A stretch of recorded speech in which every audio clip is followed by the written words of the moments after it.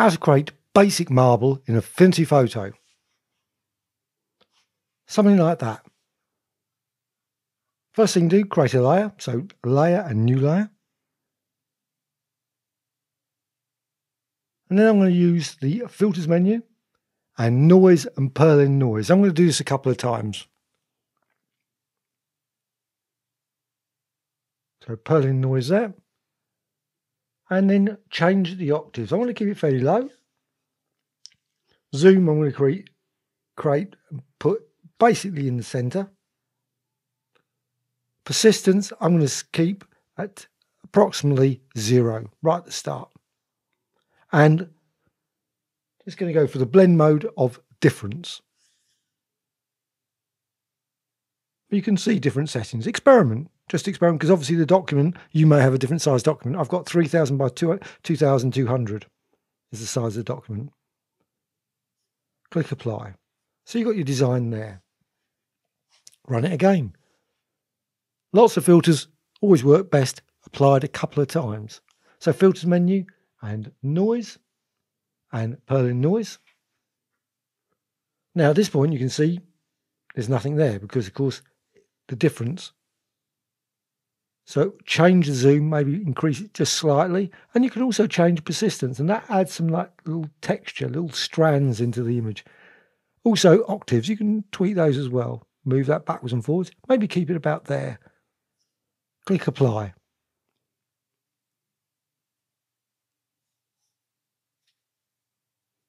You can run it again, of course, filters and noise and Perlin noise. And you can see you're creating some quite nice abstract elements there. And again, you can increase the octaves if you wish. You can tweak the zoom, move that back and forward. Maybe add it to that position and persistence, maybe subtly change. And you can see you now creating quite a nice marble-like texture using this. Again, it's difference there. Click apply.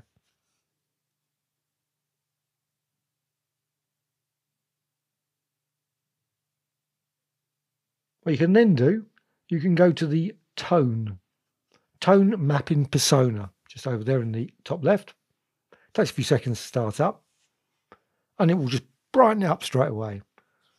And you can bring the tone map across, and you can just tweak the settings. What you want to achieve is approximately that sort of brightness, so you can see those strands going through the cracks in the marble.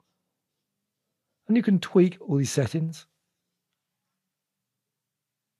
Maybe change the exposure, change the black point, increase the brightness. And you can go with these settings or not.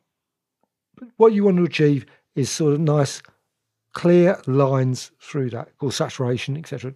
doesn't have any effect. So there's no colour. And you can change shadow. And you can boost up the highlights. Just push that up to fairly high. Because what you want is those lines, those strands that are running through that marble. And once you're happy with it, I mean, there's a lot of other settings. You can go through all the various settings. You can see there the highlights I've increased. You can always go to the top left, and you can click apply.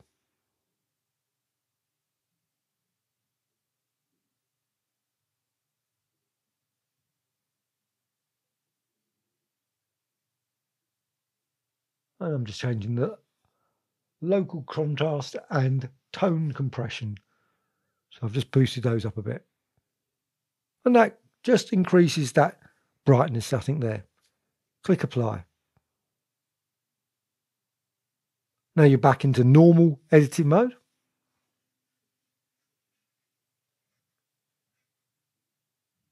What you can then do, you can go to layer menu and invert.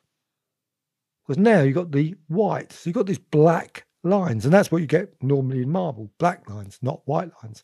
I suppose there may be different types of marble, but of course there are thousands of different types of marble. So this is one example approach.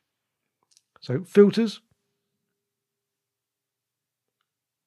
and go down to noise and again Perlin noise. And you can see now it's really starting to look more like a marble design.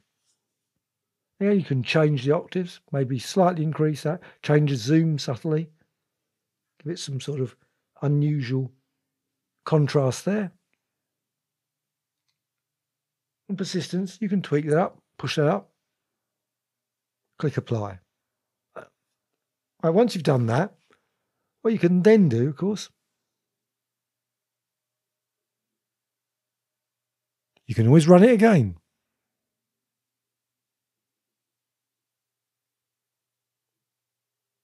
You can change zoom, octaves, push that up. And it's really this thing is really just to show you to experiment. But these are to actually say these are the settings to use, probably unlikely the best way of approaching this. But just to experiment, just run it a few times, just make certain you get these lovely strands. So again, layer menu and invert.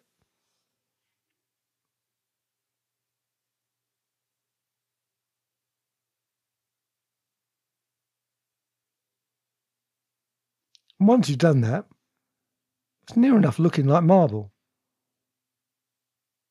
What you can do, go to filters, colors and auto levels. And again, you can see now the very dark lines. It's starting to look, well, it's looking like something anyway. It's looking like marble to me. But obviously it's not everyone's marble. So again, filters, noise and Perlin noise. Run it again. But I think at this point, that's reasonable. I think I've done enough applications of the Perlin noise. What you can do, you can also recolor it. Because obviously you might not want just basic white and black marble. So I'm just adding a quick rectangle. It's a rectangle shape. And of course what you can do, you can change the colour of that shape. Of course when you add it, it sort of makes the design just drift off the screen slightly. Don't want that of course. So use the hand tool to bring it back into the centre. Select the rectangle tool again and then go and change the colour. So I'm going to go for just a light blue. Just change the colour, just make it fairly sky blue. But what you can then do, go to the layers panel and then you can just change it. You can just run through, maybe go with screen, whatever, just see which one you like best, which gives the best look. Overlay. But you can try out all the others, just run through the blending modes, try them.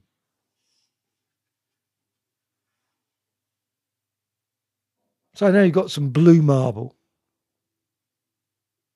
What you can do, layer menu and merge visible.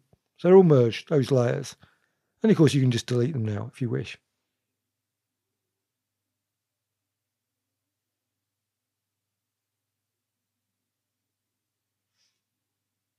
I think the thing is now, you've got your marble. Marble's it's not going to be perfect. There's obviously you want some modification to it. So where you've got some tools over there, you can just go and tweak it. So maybe go to the blur brush, just add some blur. Just blur it in certain places, obviously increase the size. Personally, I always find the blur brush to be very, very subtle in Affinity Photo.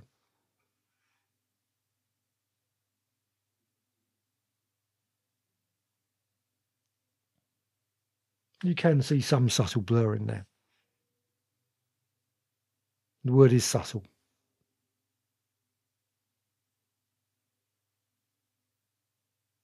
You can also use, of course, go down the bottom one and smudge, which is more effective.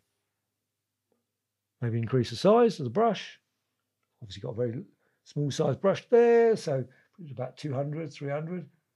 And then you can just add subtle shifts. Don't have to do massive, like swipe right across the whole thing, but just apply subtle movement to the thing. Just give some imperfection to it. You don't want total perfection. You want some slight subtle blur and slight shifting of And of course you could continue to do this, you could mess around with it for ages, but I'm going to do a few applications just to drag things and move things around, so it's not 100% a computer looking design. And of course what you can also do, you can go and use the other tools, dodge tool, burn brush.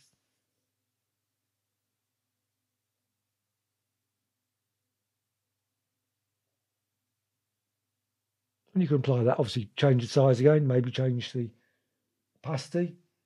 You can hardly see the burn actually apply.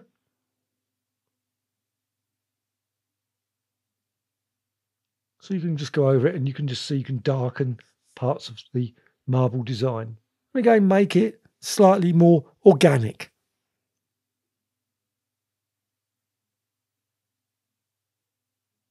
And you can obviously go over that. And also, of course, you can add local brush strokes, maybe with different colours, if you want to add some subtle colour to it. So just maybe change the opacity of the brush to, say, like 10%, and just go over with subtle reds and greens and whatever, just to add some additional colour to it.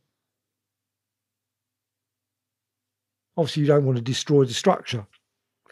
Hope you found this tutorial of interest. Please subscribe to Graphic Extra channel. Always add new tutorials about Affinity Photo, Photoshop, etc.